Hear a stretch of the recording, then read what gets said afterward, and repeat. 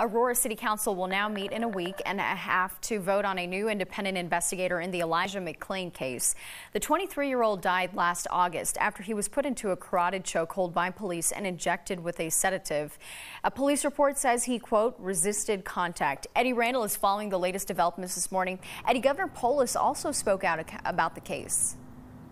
That's right, Natasha. Governor Jared Polis says he's hearing from a lot of Coloradans who are expressing concerns to the investigation to Elijah McClain's death. And he says he consulted with his legal team and he asked them to look at how the state can help. And right now they're taking a look at those steps. Now millions have signed a Change.org petition asking for an independent investigation to how McClain died and for the Aurora Police Department officers involved in his death to be removed from the streets.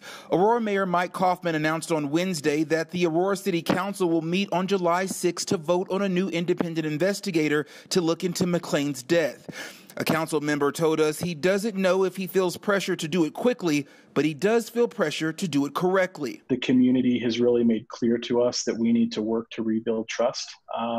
And we feel like completing this investigation would be a good first step in mending that trust with the community. Aurora was several months into a different independent investigation when it removed attorney Eric Daigle from the investigation after it was revealed that he's a former Connecticut police officer who city council members say advertised his experience defending officers from law enforcement liability claims.